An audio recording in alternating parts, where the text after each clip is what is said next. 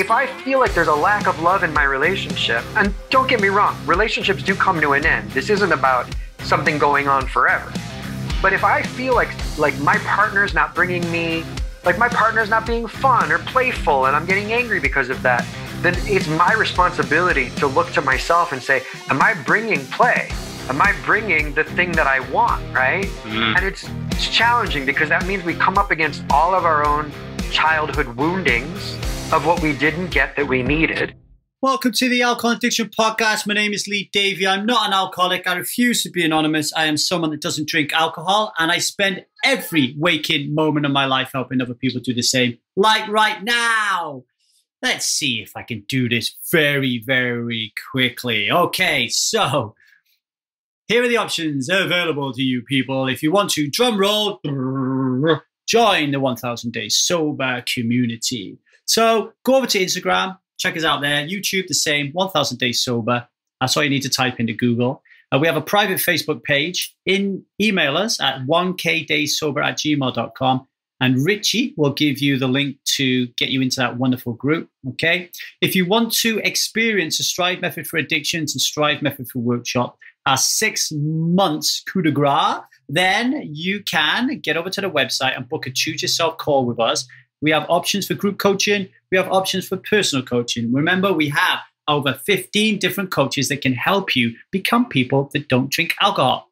If 6 months is a little bit too much and you're not quite sure, you can take just our stuck phase. Work with us for a month to see how much you really like the Strive Method for Addictions, okay? And if you want to do that, email us at 1kdayssober@gmail.com and we will make that happen for you. Either the stuck phase for addictions or the stuck phase for relationships, okay? Last but not least, if you want to take one of our workshops, our 1 to 2 hour workshops, go to the website, 1000dayssober.com and register your interest there to join our workshop. Now, without further ado, I am going to leave you in the capable hands of Scott Nelson.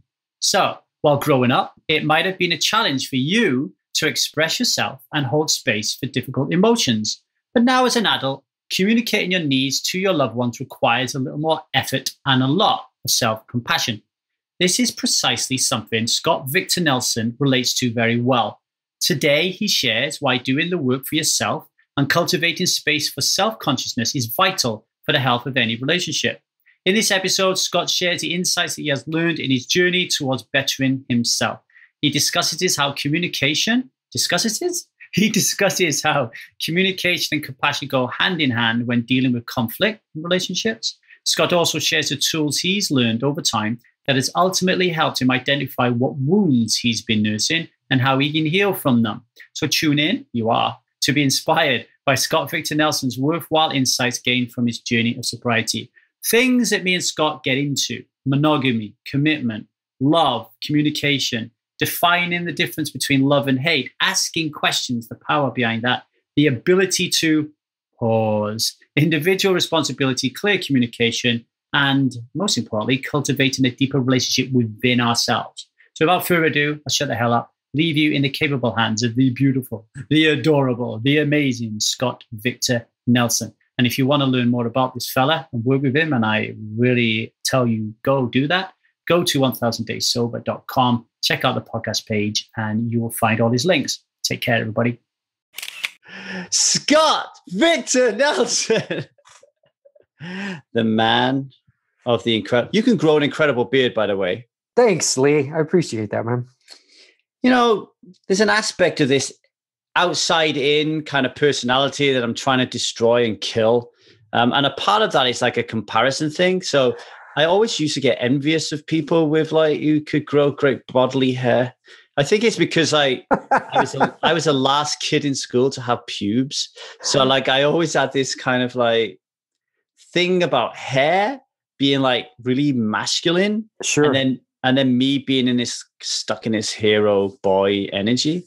So, well, just so you know, I can absolutely relate because I started school a year earlier than everyone, right? Uh-huh. So all the boys had pubes in the locker room before I did too. And I couldn't grow sideburns until I was 21. The whole hair thing came in later in life. It came late. Yeah. I have a little hole in my sideburns for some reason. But now I can grow hair a bit better than when I was younger. But I accidentally shaved my mustache off the other day. See, but I can see from your face already, you can grow a good mustache. I can't. Right. Like, I can grow a nice big, like Appalachian beard.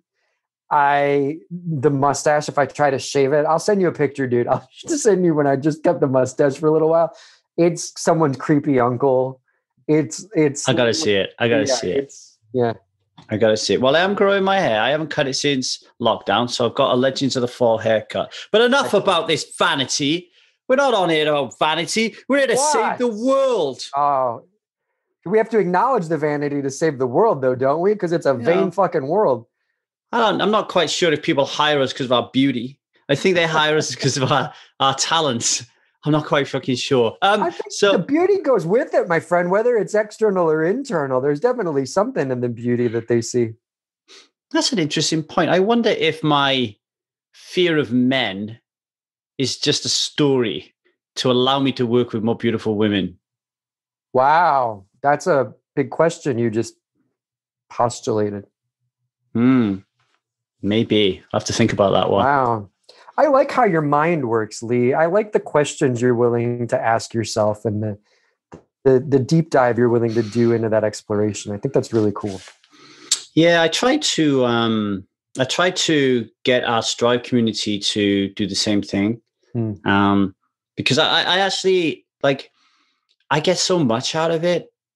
And personally, in terms of this journey of being rather than doing, and understanding who I am and how I operate.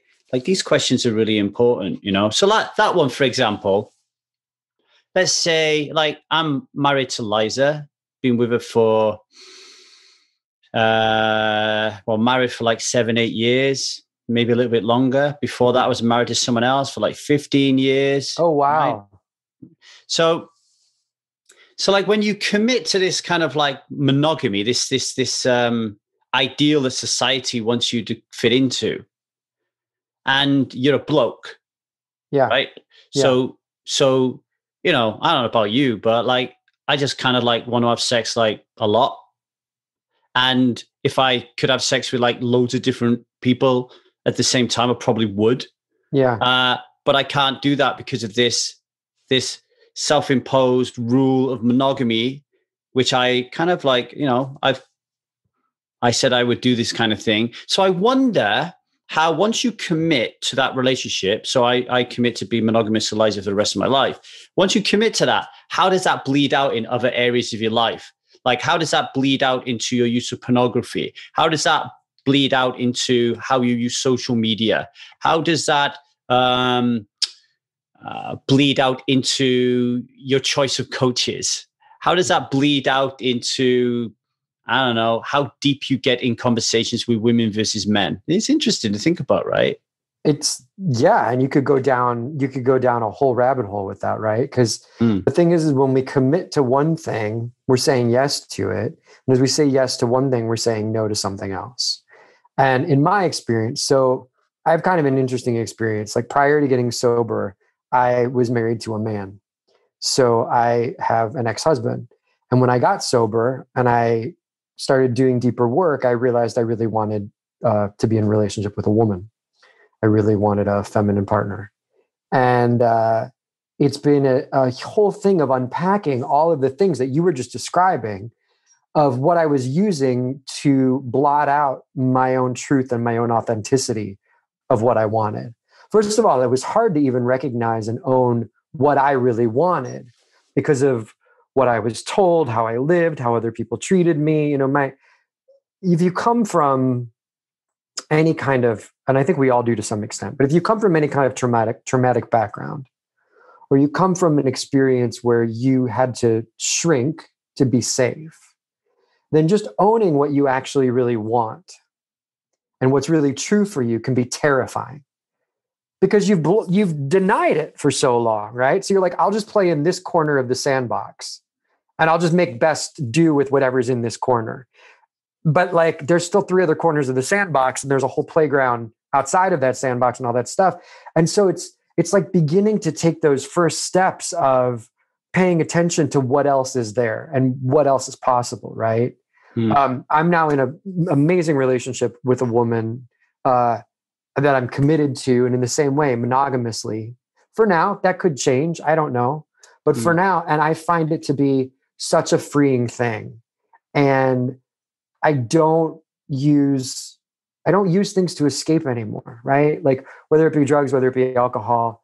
I do sometimes still find myself going a little bit to porn, but it's not what it used to be in any way. Now I'm like, oh, I'm uncomfortable. I'm going to this thing. What else can I do? I can take a nap. I can listen to music. I can play the guitar. I can go, even just watch TV feels safer and less detrimental to my well-being, you know? So I think it's about that when we make that commitment, we free ourselves up to actually have a focus of what is it going to take to honor that commitment. And through the journey of sobriety, it's truly one day at a time. I don't know if I can commit to her for the rest of my life. I'd like to, but I know that I can show up today fully in this relationship. And that's the day that I'm in. That's the moment I'm in, right? My intention is to stay committed for the rest of my life, but I have no idea what that means. There's been so many things that have happened that change and challenge things. So I think it's about moving from a consciousness, right? Not a reactivity. I might want to sleep with someone else. I might want to act out in some way.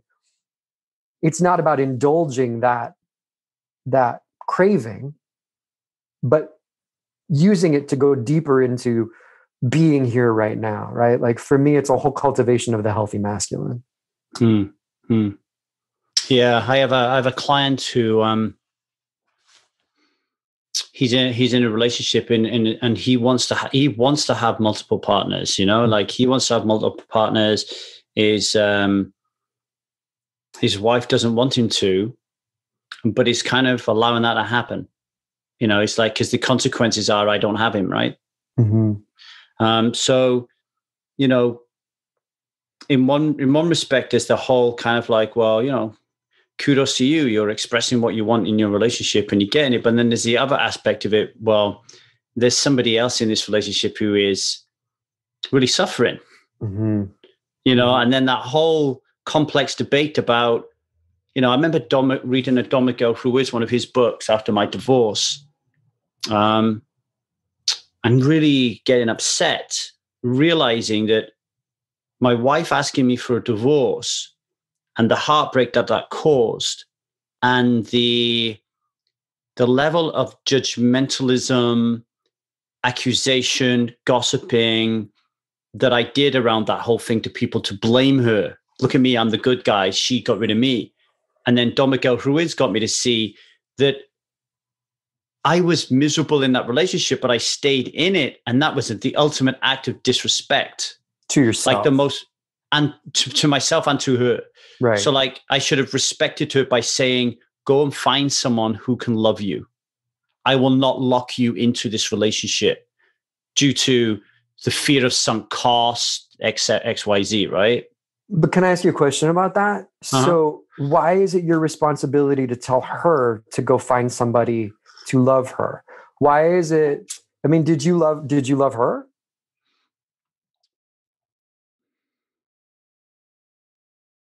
No.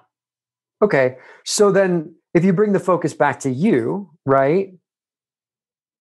It's not so much, I mean, this is the work that I try to do all the time, is just continue to bring it back to me, right? Like, it's not so much for me to say to the other person, I think you need to do this. Believe me, I've talked people out of having relationships with me in the past because I thought it would be too much, right? Like, you should probably be with someone else, you know, like, but like, what is it about me? Yeah. Like if I don't love this person, then I owe it to myself to both let them go because I'm out of integrity with myself and do whatever I need to do to get right with myself. I just didn't know back then what integrity meant.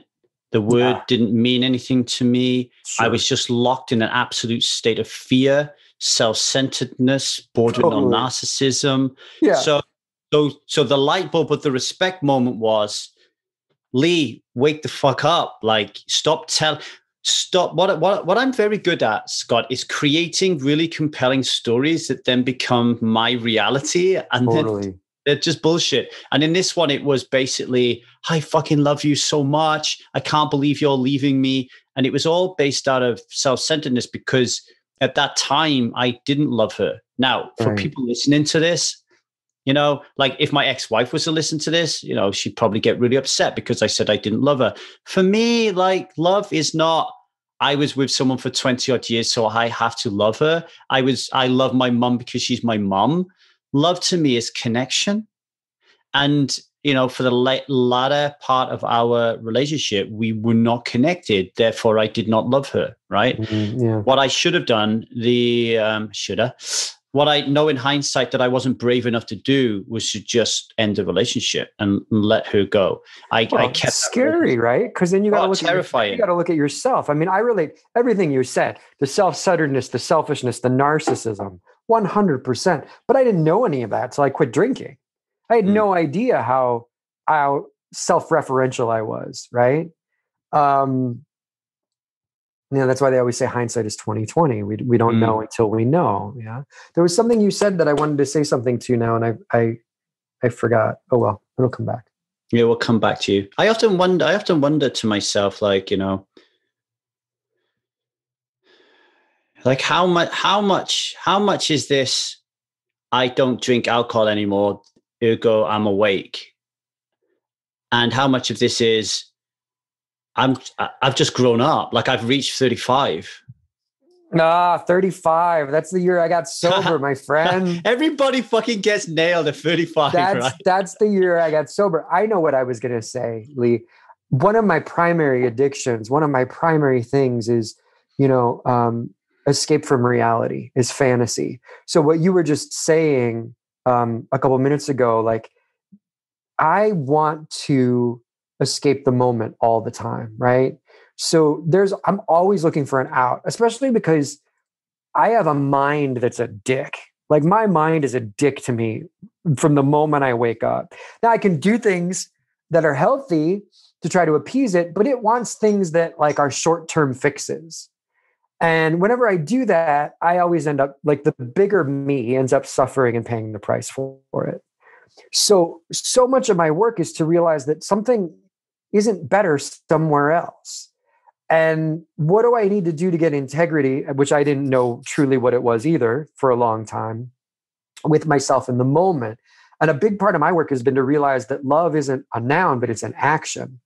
If I'm not behaving in a loving way to my partner, if I'm not taking the actions of love, I'm doing a disservice to the moment that I'm in, right? Course in Miracles says the only thing that's ever lacking in any moment is what I'm not bringing to it.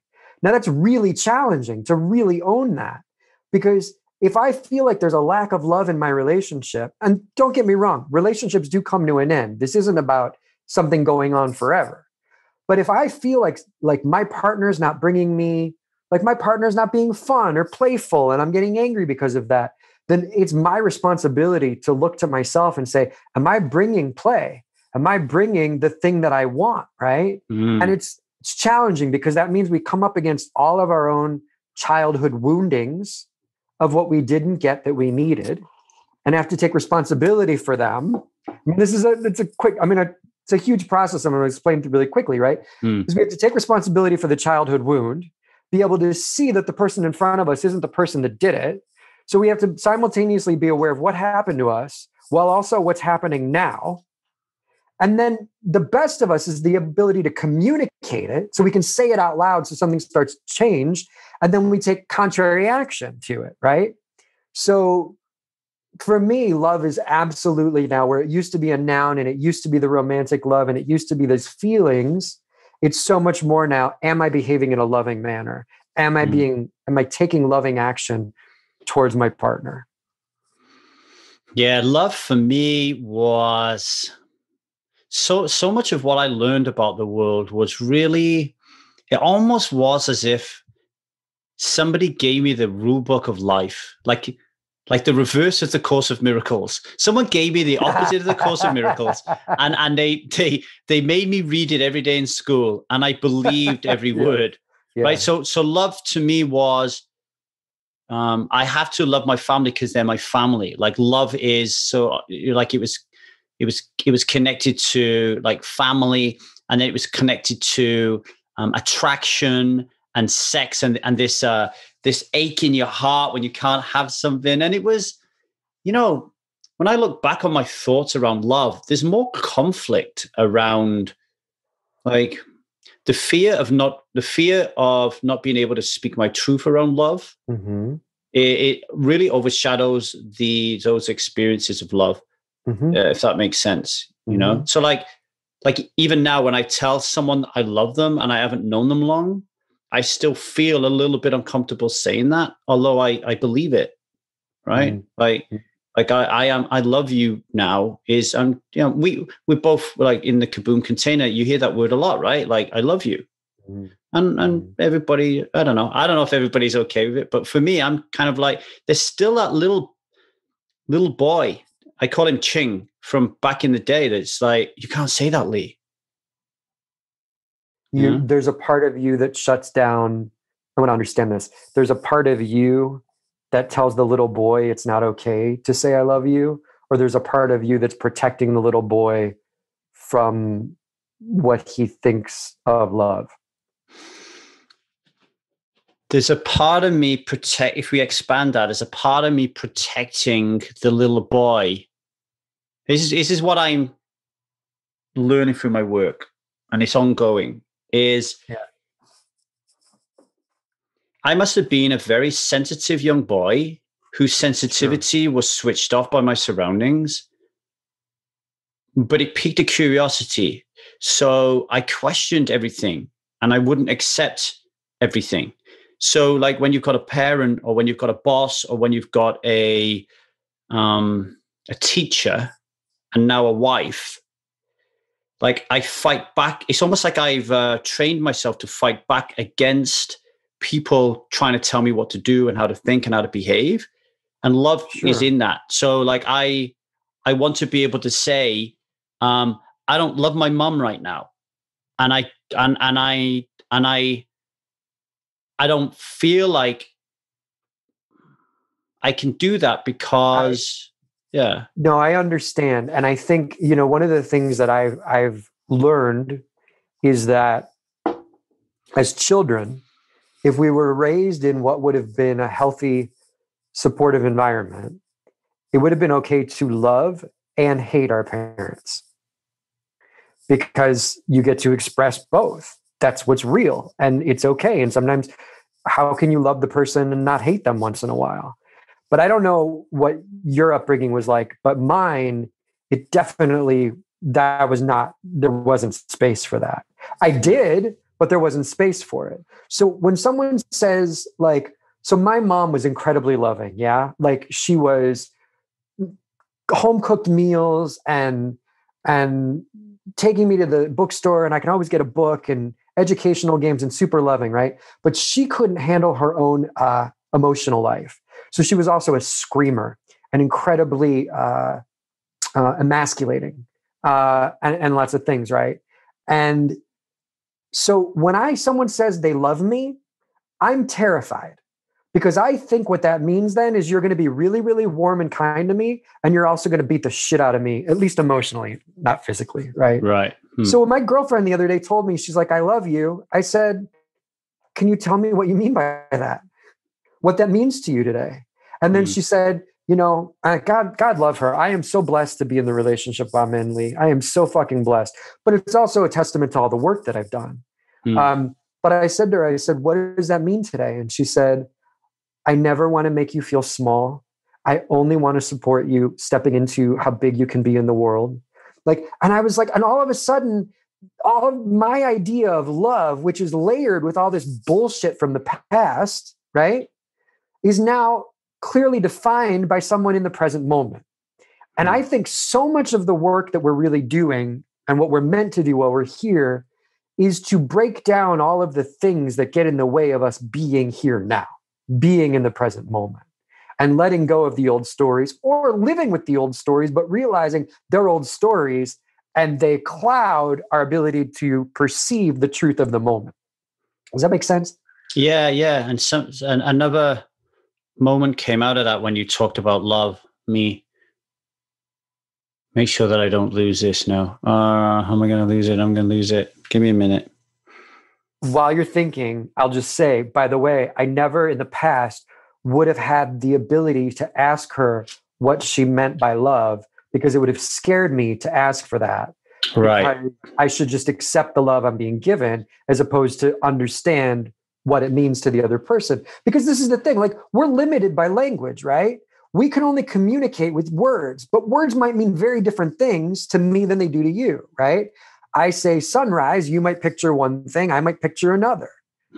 I say pizza, you immediately have an idea of what you like on your pizza, right? I have a different idea. So I think we have to be able, the conscious partnership and the conscious work is, can I communicate my reality to you?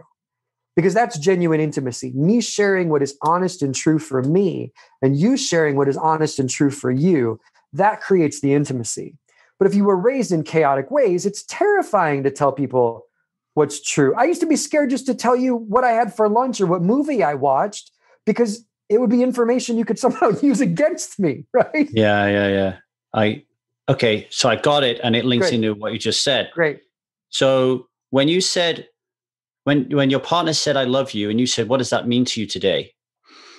In my world, that is an incredibly vulnerable thing to say, because in my world of stories, if I say that to someone, it's confronting them. It's not accepting their love. It's confrontational. So for you to say that, for me, is vulnerability. And that then gets me thinking that love, the word love, and how we express it from a below the line or an unconscious way of being, is often a way to mask our vulnerability. So let's say I see my wife, and this happens a lot. Let's say my wife is just under attack from Zia, my 4-year-old. Yeah. Like, Zia is shouting and screaming and kicking and spitting and calling her everything. And I watch this woman just get to her level and just really be present for her. Yeah. In that moment, I feel so much love for her. And then maybe she looks around, and the way her hair drops, I just see this beauty. Her lips are puckered up or whatever. And I'm just feeling all this love for her, right? But I don't know how to express it, because I don't have the ability to be vulnerable enough to express it. So I just turn around and go, I love you, right? So now I'm using a word, I love you. Right. And then you get to the end of your relationship or whatever, and it starts getting fractured, and your wife says, you never acknowledge me, you never see me, never hear me, you never validate me, you never appreciate me. You're like, what the fuck? I'm telling you I love you all the time. It's like, what the fuck does that mean? And if you think about it, what does it fucking mean? Because you're not expressing really truly what it means. Right. So let me ask you a question. So in that moment, so part of the way that I found my way through all of this is such a great thing to talk about too, because I totally relate to you. And I used to think asking questions was confrontational, because as a kid, it wasn't safe to ask questions. Yeah. I was either going to be shut down or I was going to be annihilated, right? So I'm either going to be dropped or I'm going to be just blasted. So it took me a long time to understand that asking a question is actually going to give me more information about the person that I am with. And the scary part is actually being willing to get that information, right? Because if I ask a question and you have a shitty reaction to it, I'm going to learn something about you that maybe is going to have to challenge how I relate to you. And as children, we have to take whatever we're given and adjust and readjust, right? But as adults, we get to have a new experience. And for me, it began with the ability to ask questions. And so when you were just describing the thing about seeing your wife with your child and feeling love, right? But for you, it was a whole big thing that you're saying, like, all these things were going on, but you didn't know how to express them. So you just turned and said, I love you, right? So my beginning of changing that was turning to the person and saying, I don't know how to say all the things that are going on right now, or I don't know how to express this, because I was always thinking I had to know before I spoke. I had to know what I was going to say before I said it. And so my whole way in was admitting there's something I want to say, but I don't know how to say it. Or there's something I want to ask, but I'm scared to ask it. And like just that little bit created so much change in my life because I stopped behaving as the scared child. And I started to take care of that scared child within me. And it became a much healthier reparenting for myself. My child came out this morning, and it's yeah. So I'm interested. I know you've been doing a lot of work on what it means to be a conscious man, and I'm really, doing the same thing. And I have a lot of patience and forgiveness and latitude with myself for these things, but they still bother me. They still bother me a little bit. Dude, they still bother me too. But think about, like, I had no ability to be compassionate to myself. I could be nice to you.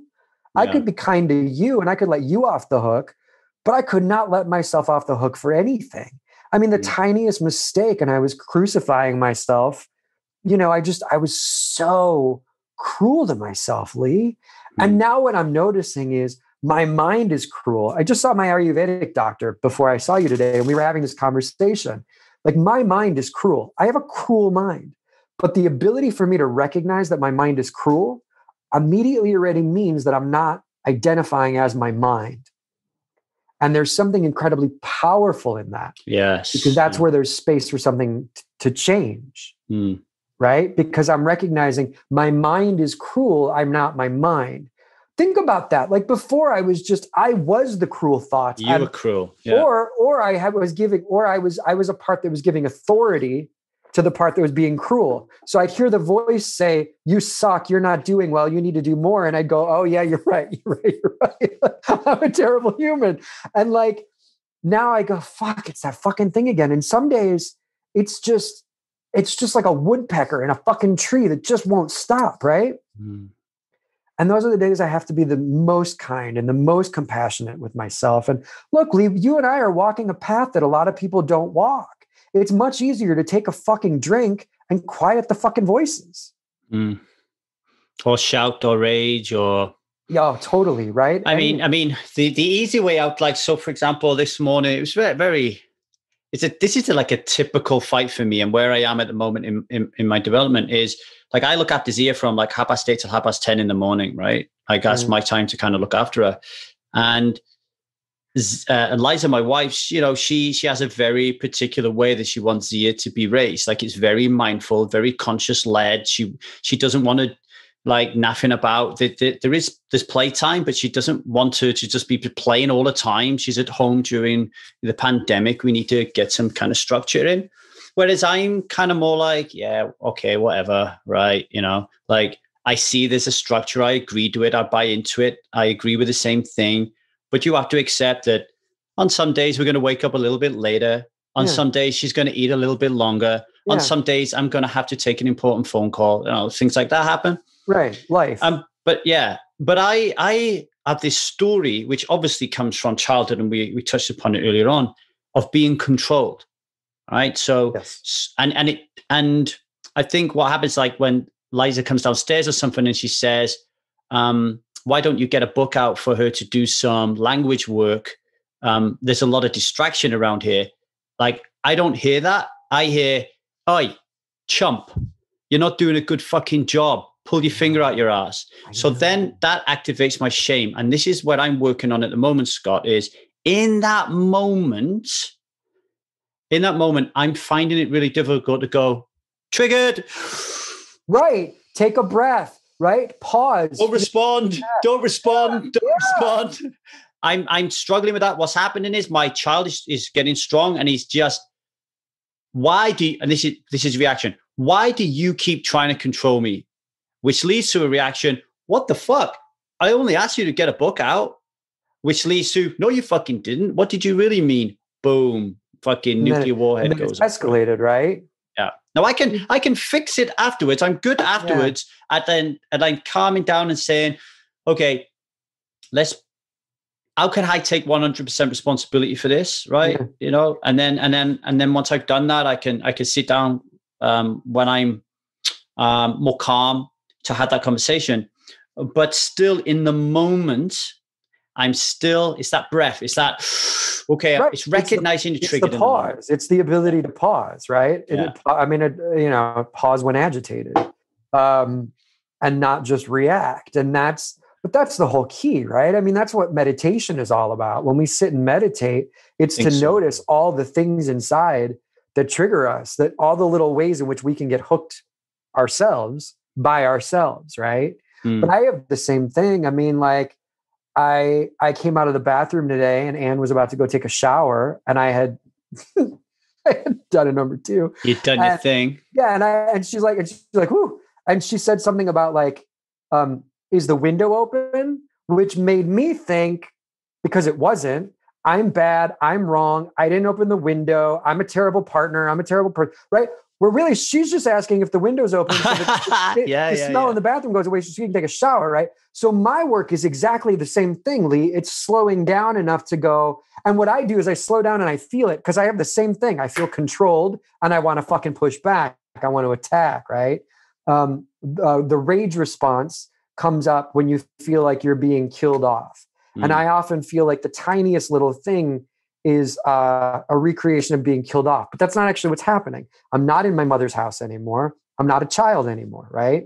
So in that moment, I noticed the childhood response. Fuck. I got to fucking push back. I got to save myself. This can't happen again. And then I take a breath and I say, it's not. Would you like me to open the window?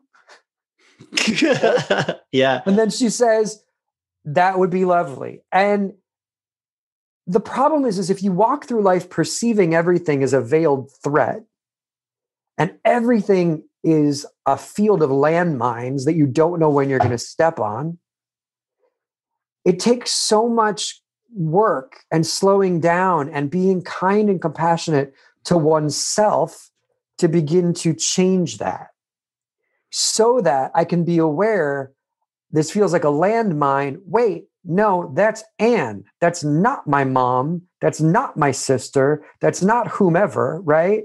That's the woman who loves me, who told me the other day she doesn't want anything but for me to be big and she never wants to make me feel small. That's the person who's saying this. And that's why I think it's so important to communicate the challenging moments, because that's what starts to rewire the brain, right? Yeah.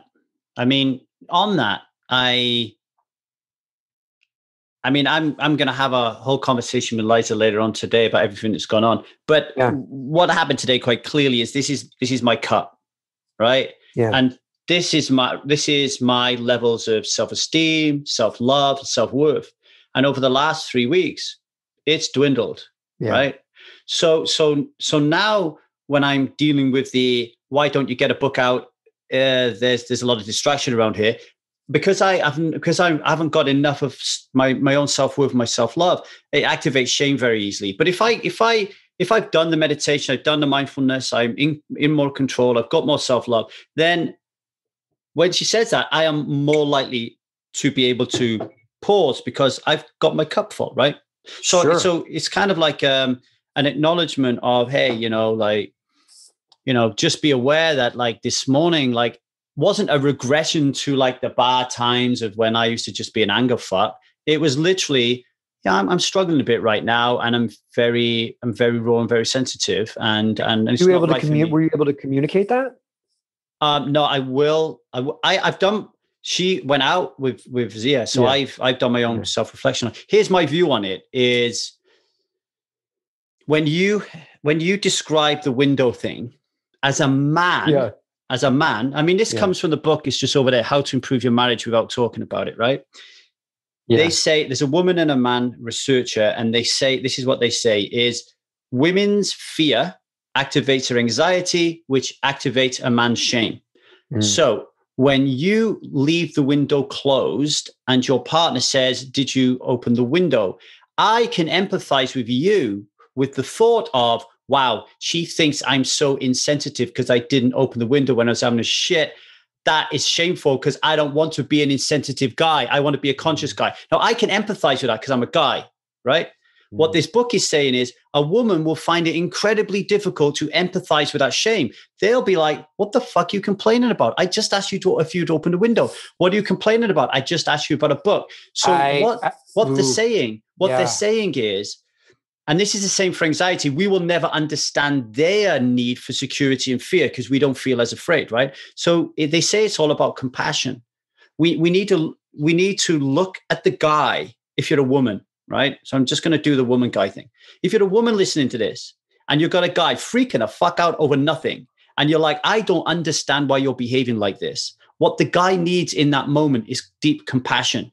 You need to look at him and view him not as you, as a part of you, as a like an enmeshment of blob of humanness that is a relationship. Recognize him as being separate from you, who has desires that are different than you, who has vulnerabilities that are different than you, that has strengths and weaknesses, that has capacity to handle shame, fear, and anxiety completely differently than you. And then look at this guy and see, this guy is clearly really struggling, and really like this little thing I've said to him has just rocked his brain. Why? He must be really struggling. And if you can have compassion with a human being in that respect, then the guy is less likely to react because what he's dealing with is compassion. But that's the challenge, because what happens is once your shame is triggered and you say something like, what the fuck? Like, why are you trying to control me? Then that makes them feel more anxious. So it's all about my journey. My realization from this morning is like, if I could have done things better this morning, was to have more compassion, was to, in that moment, to be able to say, wow, Liza's pretty anxious here about Zia and getting and making sure that Zia gets her lot. And I need to be aware that she operates in a very different way than me. And this is an aspect of her being that I accept as her. I don't want to change that in her. That is who she is. And I now need to act accordingly. And all this happens in a fucking fraction of a second. It's challenging, right? Yeah. I mean, it is challenging, 100%. I think it all comes back to each person's individual responsibility. I think that the second that we make someone else responsible for something going on with us, we're fucked. 100%. I agree. Yeah, I agree with that. Yeah. And I'm a big fan of like David Data's and John Wineland's work and the masculine feminine. And like everyone is a balance of masculine feminine. And so I have to do the work as the masculine partner in my relationship to be the consciousness. And the consciousness is the thing that can hold space for whatever happens. So I have to make sure that I am doing my work every day so that my cup is full, so I don't get triggered and I don't react that same way. Or when I do, I can recover from it more quickly. I can communicate through it. I can do that, right? Mm-hmm. Now, if I'm waiting for the other person, again, this goes back to the thing that I was saying about the lesson in Course in Miracles. If I'm waiting for the other person to give me something to make it better, I'm already off my game. I am personally responsible for myself. That's it. Now, I want a partner who is going to be able to communicate. Yeah. Is going to appreciate if something is challenging, but they won't know if it's challenging if I can't communicate it. And I don't want anyone in a relationship with me to have to mind read, just like I don't want to have to mind read, because so much of my childhood was based on that of navigating the minefield, right? So it's so about clear communication. But both people have to take full responsibility for their own stuff, which means they have to do the work to know what their stuff is. Because if not, we're just perpetually in a relationship with someone that's not the person in front of us. Can I make an observation on that? Yeah, go for it. Okay, this one's a fucking nightmare. So a vast number of people that I work with and have worked with through their addictions to alcohol are in relationships with people who have no fucking clue. Like, they are so unconscious when it comes to their how they show up in a relationship, how they see the other person, how they respect the other person. They're not even thinking about it. So they're never going to do the work. You're talking about the partner of the person? Yeah, the partner of the person. Well, of course, because look at the person you're working with. Water attracts at the same level. So of course they're with a partner that's unconscious. They're blotting out their consciousness by drinking all the time. So of course they're going to be with someone like that because that's where they are, which is why I think so much of this work is a level of, it all comes back to me. It all comes back to me. It's not my focus on my partner. It all comes back to what am I doing? Where am I being? Because water attracts the same level, right? So if I'm with a partner that is really unkind, I guarantee I'm doing something in that too. Because I'm a part of that equation. So if I'm with someone and I'm focusing on their unconsciousness, that's not going to be helpful. I have to focus on where am I being unconscious? Where am I out of alignment? Anytime I start to look at that other person and I am saying it's something with you, it's something you're doing, I've already lost the game. Game over. Game over. There's no getting out of that unless I can keep bringing it back to me and what my responsibility is.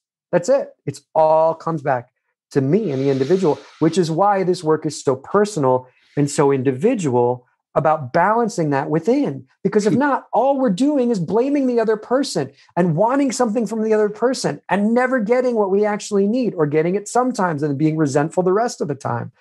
And it's a horrible way to live. And it'll never be enough. It'll never satisfy that thing within, that God-sized hole, right? Because you actually have to have a relationship with the whole, not the thing you're trying to fill it with. It reminds me of the therapy work I did with David Burns. So I went on David Burns' Feeling Good podcast. Yeah. And we did a 3-hour therapy session. So it's still there. It's still there. The 3 episodes are on his podcast.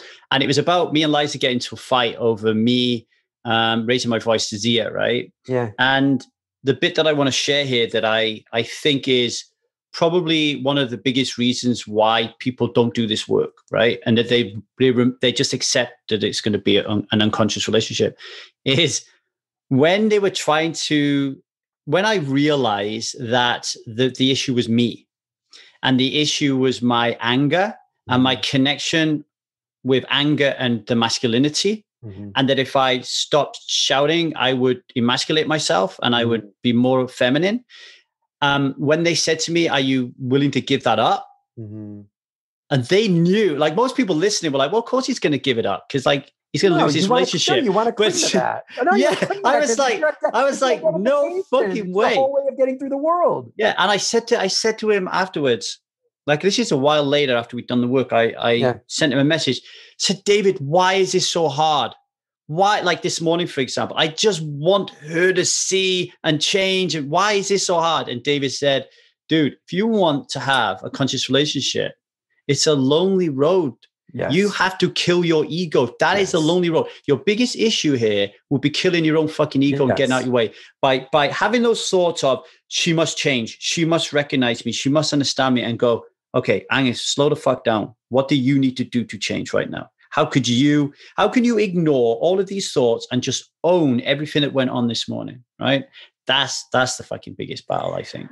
Well, that's the thing. I mean, until we're willing to absolutely, and taking 100% or radical responsibility is really easy to say, but to actually do means you stop saying you. You stop saying you do this, you do that. And you say, I feel scared right now.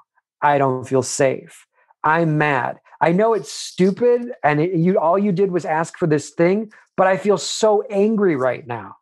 And then you get to see how your partner is with that, right? Like, I've done so much work, Lee, to finally be in a relationship.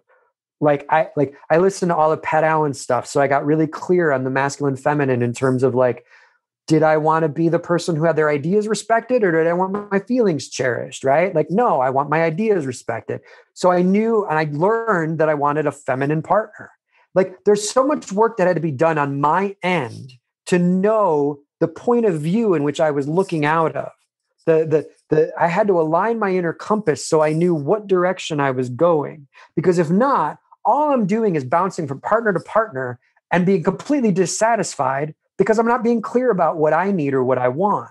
But that process of finding out what you need or want, I totally agree with what David said. It is so painful and so lonely because you have to grieve all the things you didn't get. Yeah. Yeah. And it takes time. And often the person you're in, like in my relationship, when I'm struggling, I go to my wife.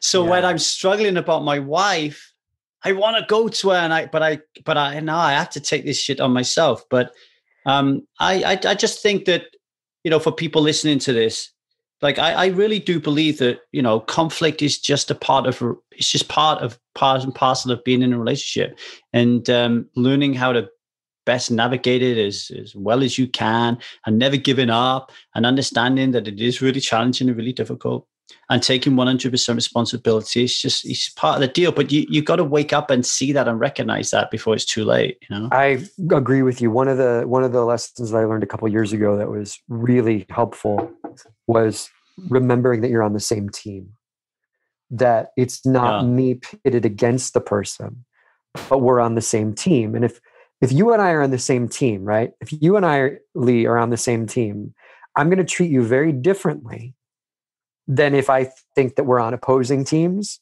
or that you've come in, right? We're on the same team. We're working towards a common goal. So if we're off base, what do we need to do? And this is the masculine partner sort of responsibility of leading or guiding, right? Creating that space so that, hey, we do need to check in. Hey, we do need to make this time. Hey, I do need to do this. So I'm not waiting for mommy to come do whatever, right? Because I'm not a kid anymore. I'm 46 years old. It's like, this is life. So I have to take full responsibility. But again, it's not it. And for me, it was so about the embodiment work, because I have to be willing to sit with the pain and the discomfort that I had been running from. I have to be willing to sit with all the things that I want to lash out or attack about to get a deeper relationship within. And it's only once I've cultivated that deeper relationship within that I can then have a deeper relationship with my partner. How can I possibly have anything with another human being that I don't have with myself? I can't. Right? But it's so much work. It sounds like, for anybody that's listening, like, it's not reading a book.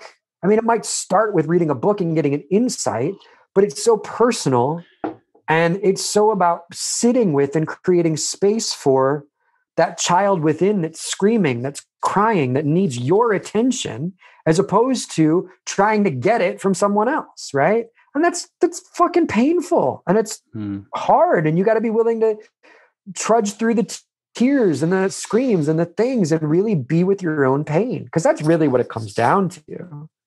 How much pain can you actually be with? The way that I look at it is, I'm kind of accepting now that Liza's anxiety is going to trigger my shame, and my shame is going to trigger Liza's anxiety. So that's there for me now. I'm kind of like super present for that. The way I see, so that's going to happen, right? And our ability or inability to deal with that is going to lead to less or more conflict. So the way I like to look at it is, take today, me and Liza have had a row. And at some point today, we're going to have to repair that. I love that, a row. Right? A row. We're going to have to repair that row tonight or tomorrow. If I get my way, it'll be tonight, because I don't like these things kind of like bleeding out. But here's the thing.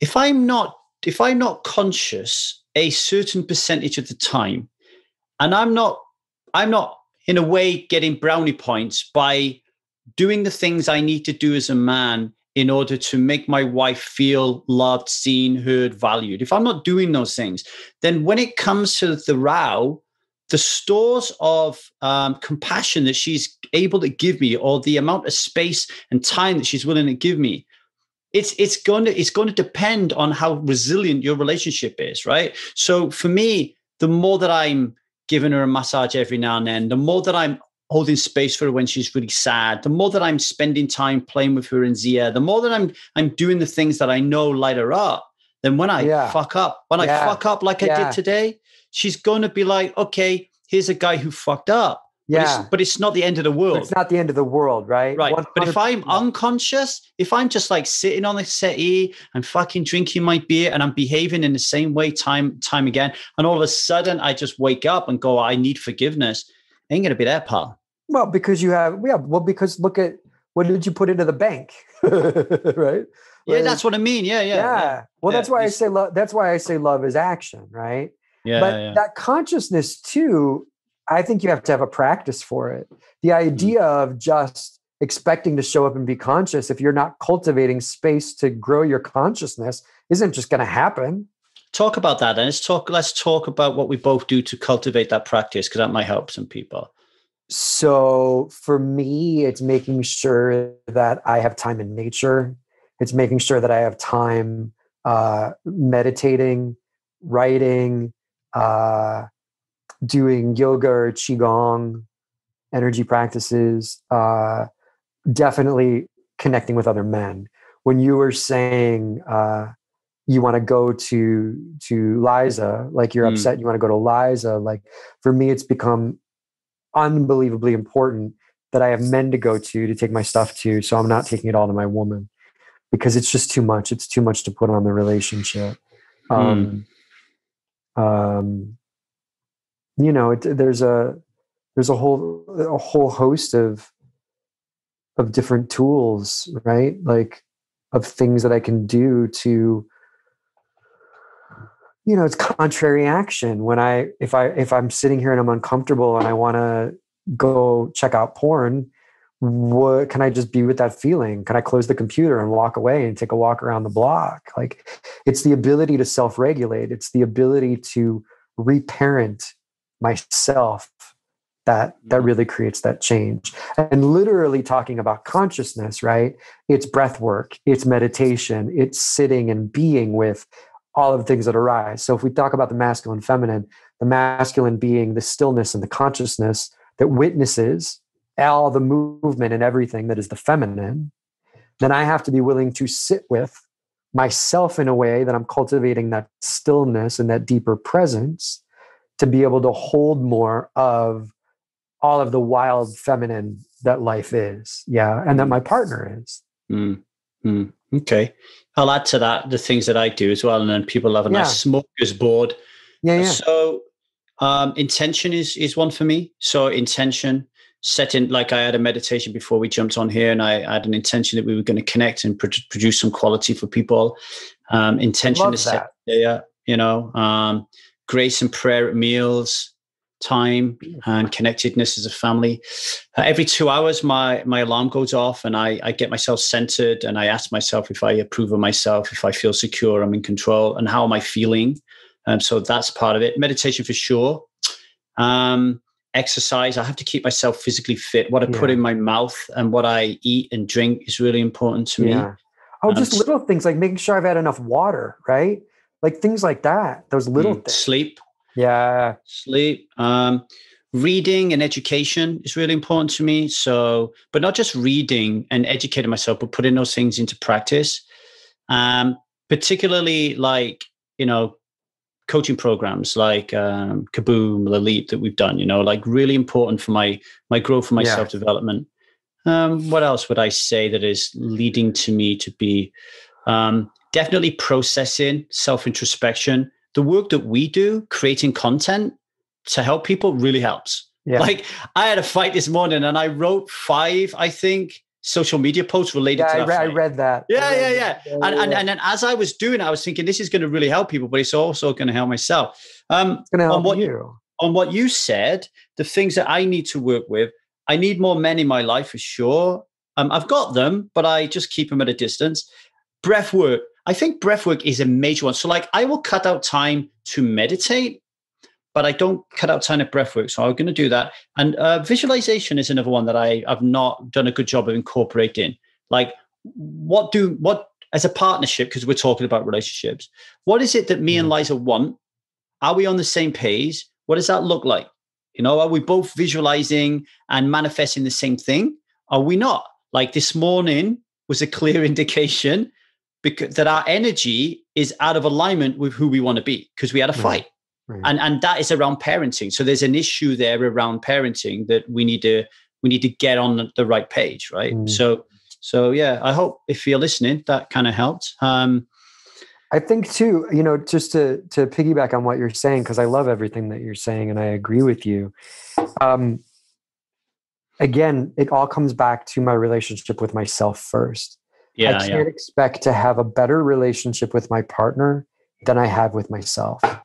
And if I haven't learned to truly practice and do the work that it takes to be compassionate with myself, to really love those parts of myself that are wounded and hurt and really offer them healing, then I can't offer anything else to my partner. Like, our relationship with another person mirrors our relationship to ourselves 100%.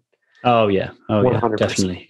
Make sure what is it? Preston Smiles always says, make sure your cup is overflowing and you give to other people from the overflow. Scott Wilker Nelson, it's been an absolute pleasure to talk to you today. Folks, if you want to work with this amazing guy, and I really strongly suggest that you do after listening to what we just talked about, get over to www.1000dayssober.com, click on the podcast page.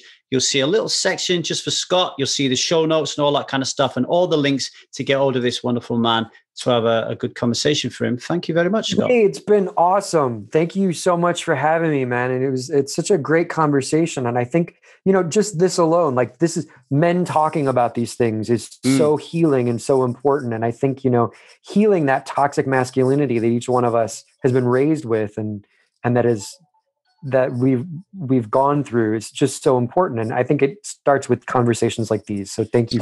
Yeah. Definitely a state of flow. Didn't that feel like 5 minutes? Yeah. I could talk to you for another hour. No problem. Yeah. Crazy. All right. Thank you, Scott.